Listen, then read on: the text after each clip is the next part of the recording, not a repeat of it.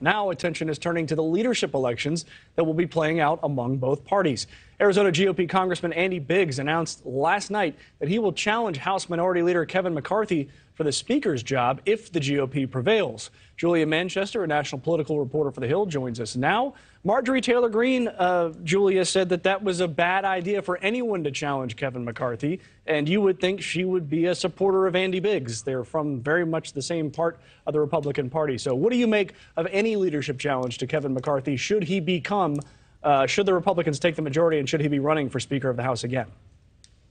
Yeah, interesting dynamics there, Mitch. And I think part of the reason why Marjorie Taylor Greene is saying it would be a bad idea for someone like Andy Biggs to challenge Kevin McCarthy is because Donald Trump has thrown his support behind Kevin McCarthy. Yet, Mitch, we still see that wing of the Republican Party, the pro-Trump Freedom Caucus in the House. You know, we're hearing a lot of rumblings about whether they will, very much try to put up a wall of resistance to Kevin McCarthy becoming Speaker. And it's interesting because there is, I think, this pushback to the idea that Republicans didn't do as well as expected in the 2022 midterm elections. It was a red trickle. It wasn't a red wave. So there's a lot of finger pointing right now. But, I think a lot of outsiders would argue that a lot of that is because of the pro-Trump side of the party. We saw that a lot of Trump's endorsed election denying candidates across the country did not win their election bids. And in fact, Democrats ended up prevailing, which sort of blocked this idea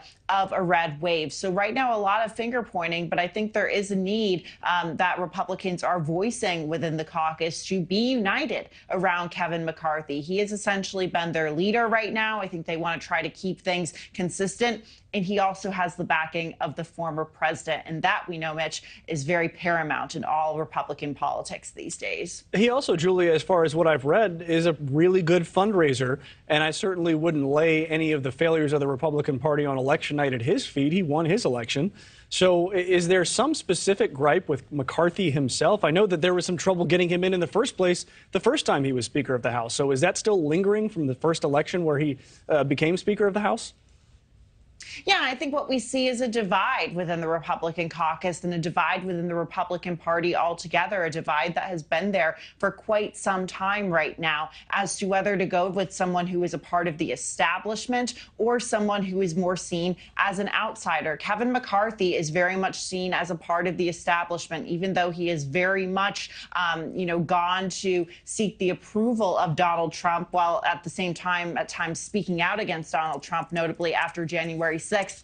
He is the Republican establishment. And for all intents and purposes right now, Mitch, Donald Trump is the Republican establishment right now. So, I think there are, issues with certain members of Republican leadership. We also see a similar dynamic playing out in the House where you have some finger pointing at Mitch McConnell, for example. However, I think ultimately these two leaders are ultimately going to prevail. Let's look at the other side real quickly here. Nancy Pelosi, longtime Speaker of the House, longtime leader of the Democrats in the House. She's being asked whether or not she will run to be minority leader if the Democrats do not prevail in the House. The fact that she's being asked, I think, is pretty significant because I think it was just assumed, and now it's not necessarily assumed. So might she be moving on as well from leadership? Yeah, we know that she said in an interview with another network after the horrible attack on her husband that, that could impact her decision. However, she didn't really say which way it would impact her decision. Look, there is a younger generation of Democrats waiting in the wings to take on leadership. They are more progressive. They obviously are fresher faces. So there are those questions being raised. But at the same time, Mitch, Nancy Pelosi is really good at her job.